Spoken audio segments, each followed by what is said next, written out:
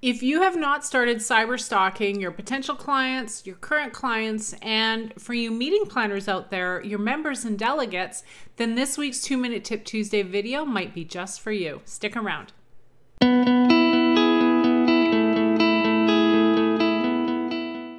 Hey friends, it's Leanne, and you've heard me talk about the value of connecting with clients and potential clients, and for meeting planners, even their meetings and delegates on a more relational level.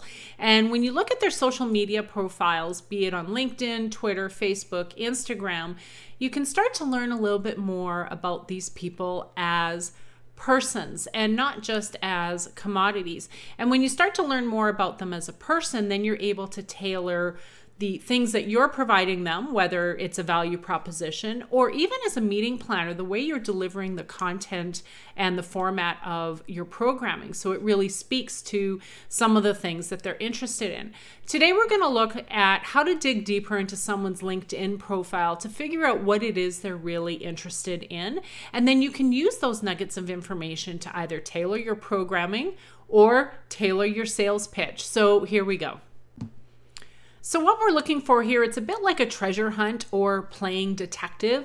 You're going to be snooping around and looking for clues and starting to weave a story together about what this person is all about based on their social media activity.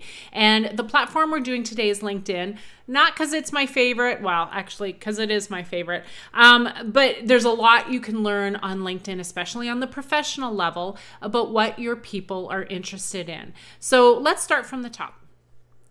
Remember, if you are connected on a first level with someone on LinkedIn, their activity is going to show up in your feed. But that doesn't mean you can't view the activity of someone who is a second or third level connection. It just means you need to dig a little deeper. Now, if you're wanting to connect with someone and create a first level connection with someone, I did a video actually just last week about the do's and don'ts of sending LinkedIn invitations. So you can find that video in the description.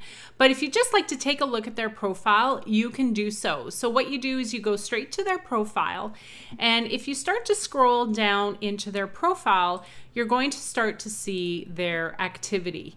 And some of them also have written articles, and you can view some content that they've written, but you can take a look at all of the activity they've done on LinkedIn by pressing See All Activity. If someone is very active on LinkedIn, chances are you're going to find something of common ground in their activity that you can relate to. And again, for meeting planners, maybe they're starting to suggest or talk about certain things that you can now address at the conferences that you're planning for them. But if you're not finding anything in their activity, there's still another route, and this is where we're going to next. Go back to the top of their profile, and now you're going to scroll all the way down, down, keep going down. You're going to find their other interests. When you click See All, it'll pull up the things they're following, including influencers, companies, groups, schools. And once again, this is a treasure chest full of stuff you can now use to create value for your clients and prospects. And for meeting planners who are researching delegates, you can find common themes between your delegates, who they follow, and potentially even some keynote speaker or breakout speaker suggestions for you. If you are currently using LinkedIn as a research tool, will you let me know the things that you're discovering or some of the ways that you're using it to find the information that you need? Share it with the community below here.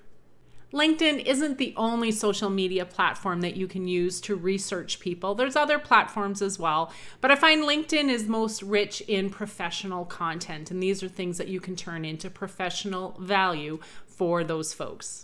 If you haven't already, follow me over on LinkedIn or find Stephen and I's LinkedIn page. We post articles up there for meeting planners to use in their daily work.